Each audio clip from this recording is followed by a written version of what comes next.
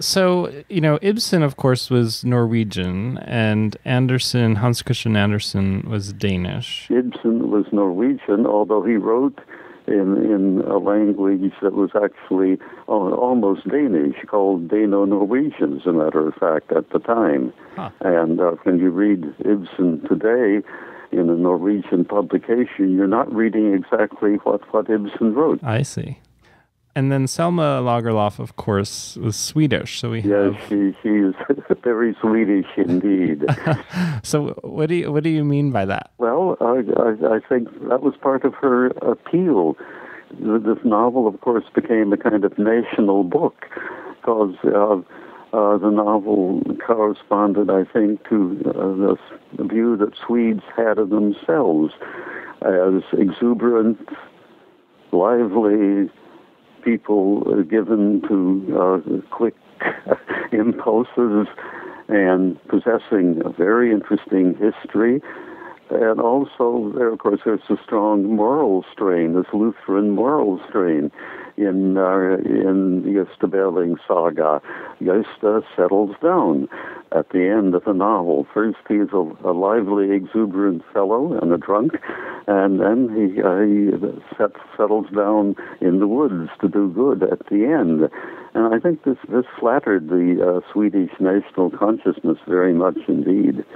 So when the novel was first published, was there anything of a scandal about it? Because as you're reading it, I mean, even immediately as the story opens, you meet the title character, the defrocked minister Gösta Berling, who, is this kind of Byronic romantic soul, perhaps not well suited to clerical role. He's something of a womanizer. He loves to drink. How is that aspect? As far as I know, there wasn't any real scandal about the defrocked Lutheran pastor or priest, as he's called in Swedish press, because this was a phenomenon that was well known. The national poet, essayist Tegnér, who was Bishop of Växjö in the first part of the 19th century, it was well known that he was a womanizer.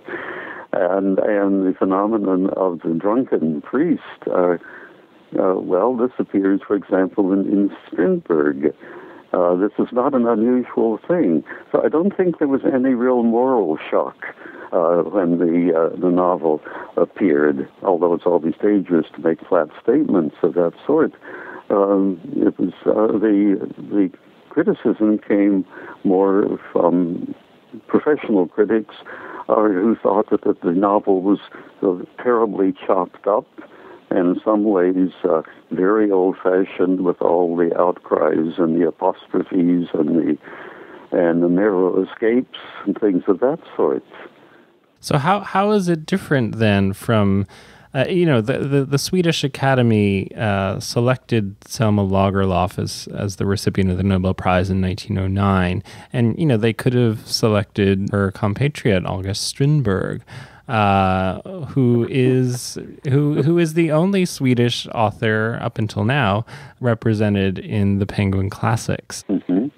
I understand. Strindberg was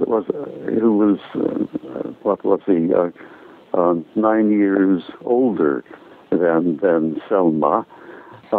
He had constantly offended the Swedish public.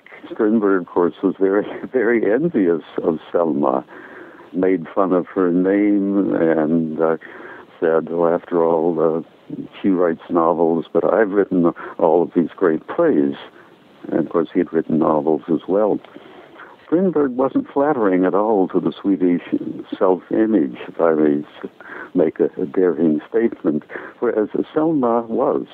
Some people have called the saga of Gösta Berling the Swedish Gone with the Wind. Yeah, I can see that. Although it's horrifying to think, but it is again a romanticization of a vanished world. Yes, I could see a comparison with Gone with the Wind, except Selma's novel, I think, is a great deal better. Well, thank you very much.